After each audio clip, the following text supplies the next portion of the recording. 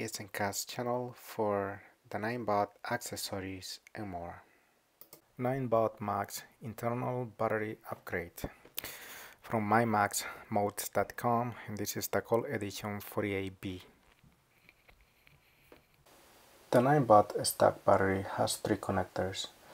Yellow, red, and green is the data connectors. Big and red, black wires power to controller. A small red and black is the recharger. Meanwhile, the Gold Edition comes with two connectors. Big yellow connector is the power to controller. A small black connector for the recharger port. The two yellow connectors on the middle of the small black recharger wires is an optional for a voltage meter. Chris will add these connectors upon your request of a voltage meter. Note that if you are only installing the 48B Gold Edition, these wires are the only ones you will need to unplug. As well, remove the original internal recharger that comes with a stock battery. Note that the internal recharger is not needed for the Gold Edition battery.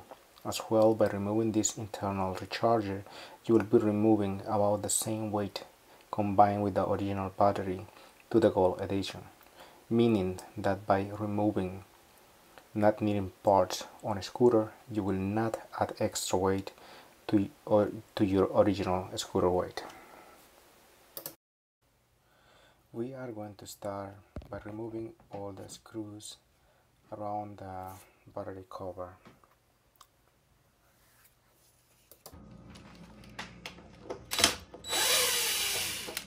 Once we remove all the screws, we remove the cover of the scooter and we start removing all the supports.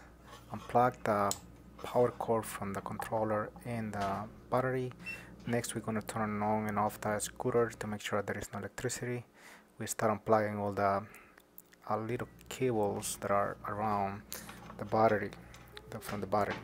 Next thing is we're going to remove all the screws around the battery, the ones that holds it together.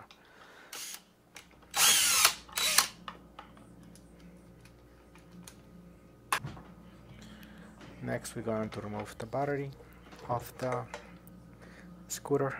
As we can see, there is the three connectors I was talking about. Gold Edition weighs 9 pounds, 0.6 ounces. Meanwhile, the stock battery, it only weighs 7 pounds, 0.8 ounces. So, but if we remove the recharger also from the scooter, now we get the 9 pounds, 0.4 ounces, which is the equivalence of the Gold Edition. So the next thing is we're going to proceed to remove the cable seal on the scooter neck to pull easy the wires that goes from the controller to the dashboard. This single time. Now we can move the wire away so we can see the battery properly. Next, we're going to remove this part over here, which is the recharger from the stock battery. As we can see now, we have the space empty over here. Note that if you are not doing a connectors upgrade, you need to just fast forward the video until the minute, 5 minutes, 5 seconds or 10, something like that. You can just keep going. So in this case, in this one, we needed to do a connector upgrade. Please use the old-fashioned so you don't peel the wires, because once it peels, it can make a shock or something. So as you can see, that's how it looks like after this connector upgrade is done. Now we're going to continue with the video. As we can see over here is that's exactly how it seats the battery right there. It seats actually.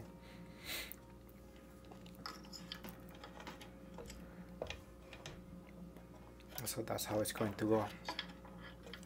Sitting right there.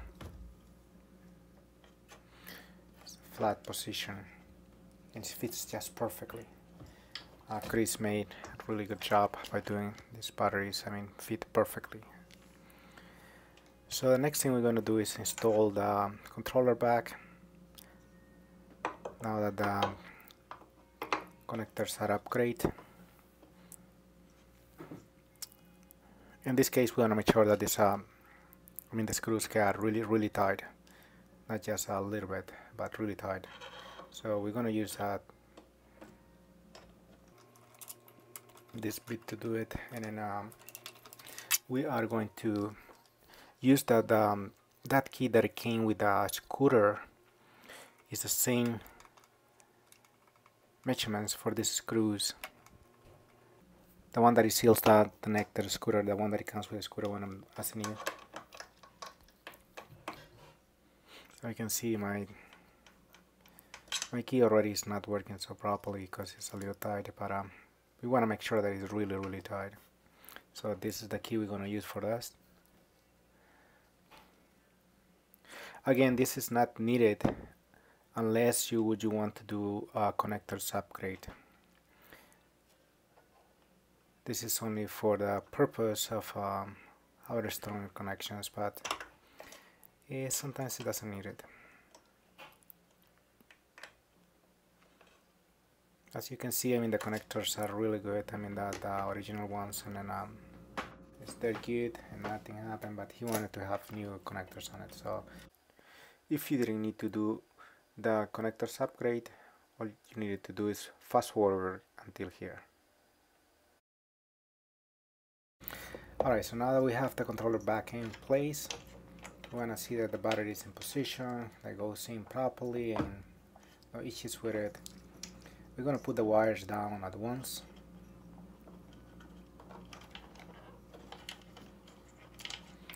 Tackle them together. And those are the wires, that's the battery power, and that's the charger, and it needs to be in that position right there.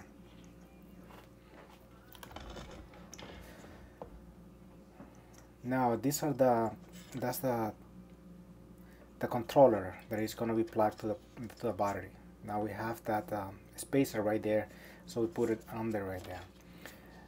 As we remember, those wires over there, these ones are they get very hot, so we want to make sure they're separate from any other wires and keep it aside, so they have their own space, so that in case they get too hot, they don't get damaged. Now we're going to put back the battery just to make sure that everything is working fine. So once we have it right there, you see the space is fine, so we have space over here. So we want to make sure that there is no wires in front of the battery in there. So this is the cable that it turns on the lights and on top of the mouth guard. So we want to plug it back in. It's very tiny, so it's a little bit difficult sometimes to put it back in, but easier. Okay, that one is from the charge set. That connector.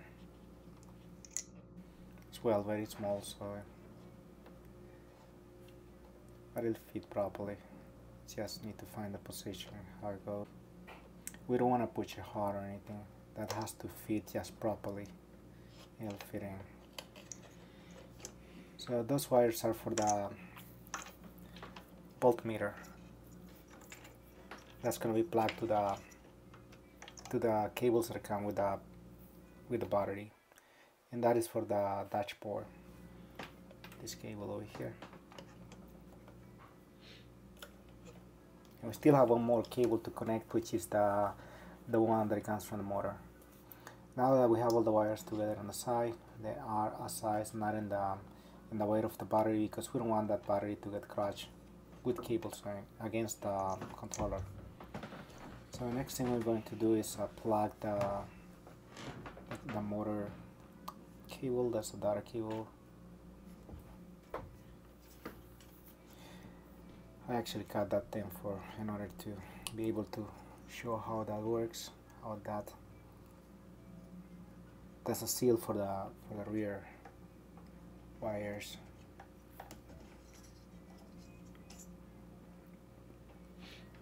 So now that we have that in there, we're going to just plug it into the controller.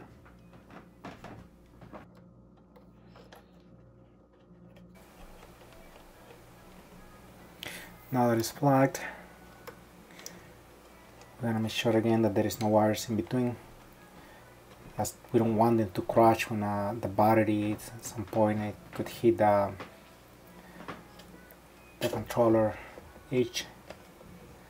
I want to make sure that all those things are taken care of. So once we see the battery properly in place, we're going to pull the wires that are going to be connected so they are not between the controller and the battery. So this is the connector that it goes to the, as we can see, we need to match the colors. This is the red one, it'll go with the red wire. And then the next connector is a black wire. It doesn't matter the color of the connectors, you just need to match the wires. And that's for the voltmeter. There it goes in the dashboard. So now this is the battery connector. As we can see, this is it's the different one. So that's gonna be the recharger actually. That's a recharger port. Plug it in, and that's ready to start recharging. Now next thing we're going to do is connect the motor cables, match the colors. And actually the connector, the MR60 has a, you can't miss it, it has their own way. So now it's going to be the battery with the controller right there. That's very done. So as we can see, the wires, they all have a lot of space, so they don't get close to each other and they get damaged. So it's just a matter of putting it all back together like that and making sure it's good and off the way of the other wires. Again, those wires get really hot, so we want to make sure they are off the way. They're not touching any others. So now we're going to start putting all the things around the battery so it doesn't move. Again, this battery is in its seats only. It doesn't need any screws or anything like that. So you can see now it is sealed all around. We want to make sure that there is a battery and controller don't touch to each other with vibration by adding a spacer in between, this way, and as well on the sides. Once we are done securing the battery with a styrofoam that Chris provides with the battery, we'll proceed to add a little silicone gasket around the lid of the battery cover to prevent any water leaking into the battery and controller compartment. As we can see over here, that's how we're gonna do it. Once we're done with that, we're just gonna put the battery cover. For this final step, do not use a screw gun, use a screwdriver, so you can actually put the right pressure to the screws so they don't get too tight and then later on not being able to remove it. Then the next step is going to be to try the speed. As we can see over here, it goes up to 34 miles per hour, and that's about it. That's the whole installation for the 48B Gold Edition from Chris Isaacson. In Mymaxmods.com. Thank you very much for watching our tutorials, and keep on tuned for more videos of our accessories. Take care and ride safe.